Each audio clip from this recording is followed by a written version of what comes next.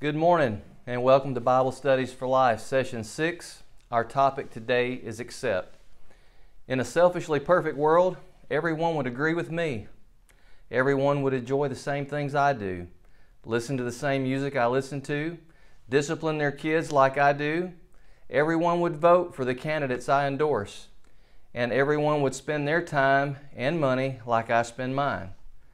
What a wonderful world that would be if everyone would just get with the program, and if everyone started reading from the same script, which just so happens to be the one in my hand. But the reality is, we don't always see eye to eye. The question for each of us is, what do we do when we disagree with someone? Think about it for just a minute. What do I do when I have a disagreement with someone else? Many of us spend an enormous amount of time, and we invest a lot of time trying to convince others to subscribe to our point of view. But what if that approach doesn't work? What happens when you talk until you're blue in the face and the other person still stands his or her ground? Is the relationship over? Do we throw our hands up in the air and give up? Or do we walk away and find another friend? You know, we live in a disposable world today, and generally speaking, people do what they want to do. So that's not necessarily what they should do or what we ought to do, but in a lot of times, in a lot of cases, that's what happens. People will just move on to the next relationship and go ahead and build new relationships and forget about the ones where they've had difficulties or problems. So true or false, our relationships are more important than our preferences or opinions. Abraham Lincoln made famous this quote from poet John Lydgate: "You can please some of the people all of the time. You can please all of the people some of the time, but you can't please all people all of the time." We show our love for Christ by loving others more than we love our own preferences or opinions. In other words, humble selflessness. We studied that last week in our lesson on yield. Our lessons the last couple weeks focused on serving others by approaching them in love, restoring others with a gentle spirit, serving others faithfully as we serve ourselves, helping carry one another's burdens, and humbly placing the needs of others before ours by adopting the same attitude as that of Jesus Christ. Do we honor Jesus' words found in Mark chapter 12, verses 30 through 31, where Jesus says, and in my King James Study Bible, Jesus' words are in red, so we should pay very close attention to these words. He says, "Thou shalt love the Lord thy God with all thy heart, and with all thy soul, and with all thy mind, and with all thy strength. Thou shalt love thy neighbor as thyself. There's none greater commandments than these." Very important words from our Lord and Savior. I want you to think about these statements for a minute. And I want you to imagine that you're in your living room or in your kitchen and you've got a piece of tape on the floor in the middle of the room. And so when I ask these questions, I want you to take a step to the left if you agree, or take a step to the right if you disagree, and then we'll see where we kind of end up when this exercise ends. So the first statement I want you to think about: accepting another person means I should approve of their actions. So if you agree with that statement, you would make a step to the left, or if you disagree, you would take a step to the right. Again, that first statement, accepting another person means I should approve of their actions. Next one, people who see things as only black or white don't really understand grace. Next statement, some activities I enjoy or participate in hurt my Christian testimony around non-Christians. Next statement, if the Bible doesn't address a specific issue, then it's okay for believers to participate or determine what's right. These are pretty tough questions. I had to put a lot of thought in this as I was going through these myself studying this week. The next statement, if what I'm doing causes another person to struggle in their faith, then I need to refrain from that action. Would you agree or disagree with that? Next statement, I don't know if I would make the same choice or decision someone else has unless I find myself in the same situation. In other words, when you walk a mile in somebody else's shoes, we might be surprised by the decisions or choices that we would make. And then our last statement to consider, whenever I think about the needs of others, I make self-adjustments that demonstrate maturity and selfless humility. Again, whenever I consider the conscience and needs of others, I make self-adjustments that demonstrate maturity and selfless humility. So the point of our lesson today is, don't let differences of opinion damage your relationships. And our scripture passage today is found in Romans chapter 14, verses 1 through 4, and verses 13 through 19. Let's open our lesson in prayer. Heavenly Father, thank you for the opportunity to study your word. Thank you for teaching us how to deal with messy and challenging relationships. Thank you for the Holy Spirit who makes our acceptance of one another possible. Grant us wisdom to accept differences of opinion while holding fast to the truths of your word. Help us trust you in all things and lean not to our own understanding. Thank you for loving us. In Jesus' name I pray. Amen. So the setting of our lesson today, this epistle of Romans was written by Paul from Corinth during his third missionary journey. And many Bible scholars agree that it's one of the most complete collections of Christian doctrine in the New Testament, found in one place. The church at Rome was composed of both Jewish and Gentile believers and had very little central organization or local church government at that time.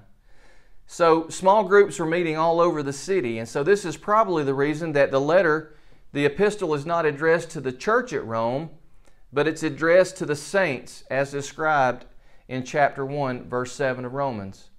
Romans was penned several years after the Emperor Claudius had expelled Jews from Rome.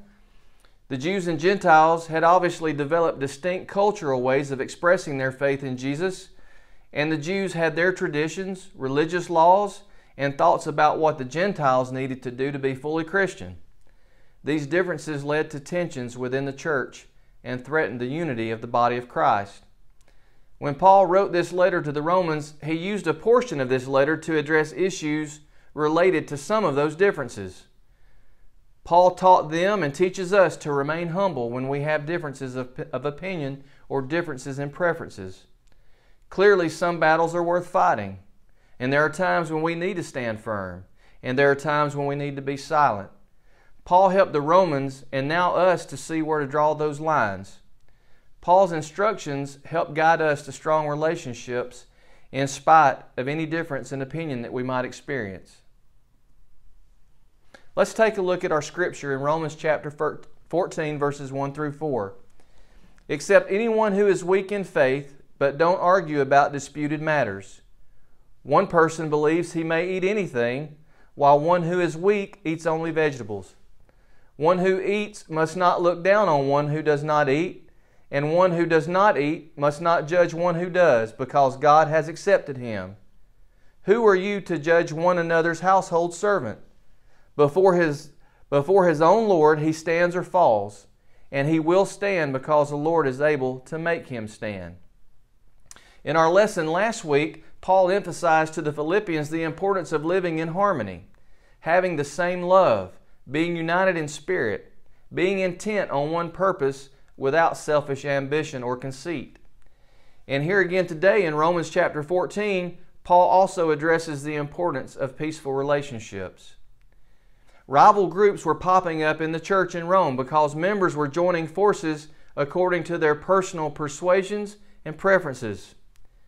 Today we might refer to such like-minded groups as cliques. These believers in Rome became critical of one another for holding different views. And too often we see that in our churches today. This division was wrong and out of place then, and it's wrong and out of place in our churches today. They were not debating the gospel or dividing over whether Jesus had truly died for their sins. They weren't debating the most effective ways to reach their community for Christ. Instead, they were arguing over disputed matters or gray areas such as foods and festivals. Can you think of any gray areas that cause division in our society and churches today? There are way too many to count. And those are in addition to the divisions that already exist in the body of Christ over the interpretation or misinterpretation of Scripture. I want to take a look at this phrase that Paul uses, disputed matters, in verse 1. Paul refers to this in the context that it's underlying doctrines and practices that more than anything reflected the church members of that day, their diverse backgrounds, and the traditions before they became followers of Christ. And I'm sure that even us today, there are things and habits that we may have had before we became Christians, and maybe there are things that we do now that some other people would question our lives. Some pastors and theologians refer to these disputed matters that Paul termed as gray areas. Paul uses the example of someone who eats anything with comparison to someone that's a vegetarian. It's likely that Jewish converts still observed all the feasts, and they had strict dietary guidelines that differed from the Gentile lifestyle. Paul challenged the Roman believers to accept anyone who is a person of faith, no matter how weak or strong or how young or old in their faith.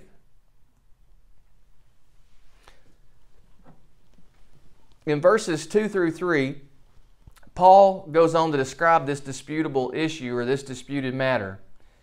In Judaism, they made distinctions between clean and unclean foods.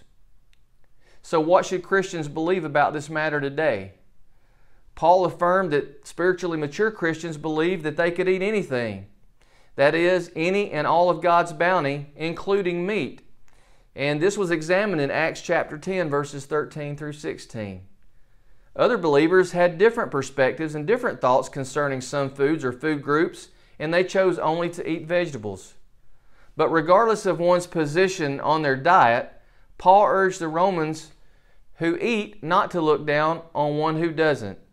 And someone who does not eat must not judge one who does, because God has accepted him. And so I think this is a very key point in our lesson today. And this is something that I want you to take away if you don't remember anything else. If one is accepted of God, shouldn't we also try to love them? In John 3:16, he tells us God so loved the world, he gave his only begotten Son, that whosoever believeth in him should not perish. And I thank God today that I'm one of those whosoevers. I'm thankful that I've accepted Christ as my personal Savior, and I'm thankful that God loves me and that I'm justified because of my faith through Jesus Christ. And so when one is accepted of God, we need to be very careful how we approach or how we work together. In Matthew chapter 7, verses 1 through 11, Jesus addresses the topic of judgment very plainly. In his words in verses 1 through 2, this is what Jesus says. He says, "Judge not, that you be not judged. For with what judgment ye judge, you shall also be judged. And with what measure you mete, or what measure that you measure out, it shall be measured to you again." That you be not judged refers to the ultimate judgment of God, rather than our way or what seems right to us. In other words, we are not to render a verdict based on prejudiced information, nor are we to use ourselves as a standard of judgment. We need to leave that up to our Heavenly Father. Acceptance means we can accept a person whose opinions or preference differ from ours. And it's easy to say, but sometimes that's difficult to do. And in these next verses, we see that acceptance also means we should do nothing to cause the other person to stumble. And so the writer in our lesson had written down a couple questions, and one that I noted here: what unintended damage can occur when we judge one another? Okay? What can happen in a relationship when we make false assumptions? Or we make decisions about someone based on misinformation, or maybe sometimes we make premature decisions because we quickly move to a wrong assumption, or we quickly move to a position that may be in agreement or disagreement with somebody else. So what unintended damage can occur when we do those things? Let's take a look at our next few verses here in Romans chapter 14, verses 13 through 15. Paul says, "Therefore, let us no longer judge one another. Instead, decide never to put a stumbling block or pitfall in the way of your brother or sister. I know and am persuaded in the Lord Jesus that nothing is unclean in itself. Still, to someone who considers a thing to be unclean, to that one it is unclean. For if your brother or sister is hurt by what you eat, you are no longer walking according to love. Do not destroy by what you eat someone for whom Christ died. In other words, out of consideration for others, Christians, especially mature Christians, should remove anything from our lives or refrain from actions that would cause others to feel hurt or wounded. This is something else that's very difficult for us as Christians to do. Paul called on mature Christians to lead the way in building unity in the church by refraining from petty criticism of weaker church members. By referring to us, Paul counted himself among those who understood and appreciated the gospel's liberating power. Paul also understood that salvation in Christ set him free to look out not only for his own interests, but also to look out for the best interest of others. And we also talked about this in last week's lesson, yielding to others, and that scripture was found in Philippians chapter 2, verse 4. We should never destroy or end a relationship over someone's preference to eat an Impossible Whopper instead of a Baconator, or avoid someone because they like sushi, collard greens, or stewed okra. Verse 14. I want to be very cautious here, and our writer cautions us that we should be careful not to misinterpret what Paul is saying in verse 14. Paul is speaking in the context of food when he wrote, "Nothing is unclean in itself." This teaching should never be extended to include activities the New Testament describes as immoral or works of the flesh in Romans chapter 13 and Galatians chapter 5. These examples listed in Romans and Galatians are always sinful and should be forbidden, and they are forbidden. Sin is not a matter of personal opinion. Our right attitude should always be to approach folks in love, lend them a helping hand, encourage and lift up others, not tear them down or pile on when others are picking on them or when they're being bullied by our brothers and sisters. And then lastly, as we look at our last few verses, verses 16 through 19, this is what Paul says.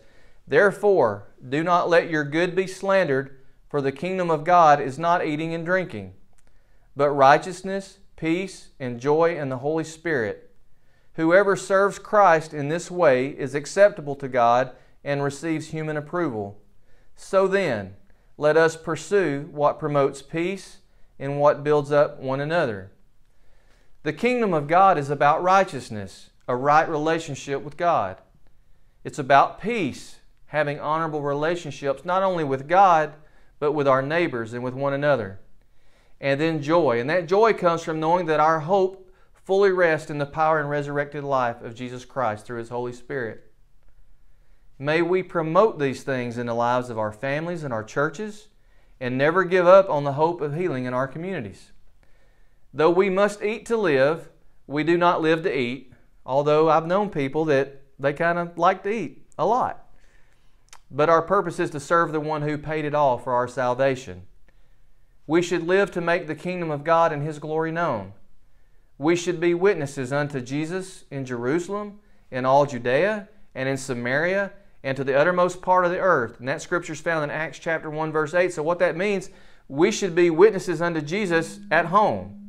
Okay? We should be witnesses in our surrounding communities and in the state that we live in. And then it says we should also be witnesses in Samaria. And so in that day, in Jesus' day, Samaria was a place that the Jewish people avoided. They didn't like the people in Samaria. So we need to be able to go to those places that we don't like to go and be a witness for Jesus. And then to the uttermost parts of the earth. So outside the confines of Blount County, outside the confines of the state of Alabama, and outside the borders of our great nation here in the United States, the uttermost parts of the earth. We live to build His kingdom and promote His purpose on earth as in heaven, as we live to see our Savior return in power and glory. That concludes our series on dealing with messy relationships. Let's endeavor to intentionally live out our salvation in Christ by pursuing those things that promote peace and build up others. Please be in prayer for one another that the Holy Spirit will help us to love, encourage, forgive, serve, yield to, and accept others. Join us in the coming weeks as we study living with hope in a broken world. Because Christ lives, we can live unashamed. Our hope rests in Christ alone, And knowing that our hope rests fully in Him, we can approach the questions and challenges of life with confidence. God wants us to have so much confidence in Christ that we are not afraid of anything. Our hope in Christ strengthens us to stand strong in a broken world. Until next time, watch and pray. God bless.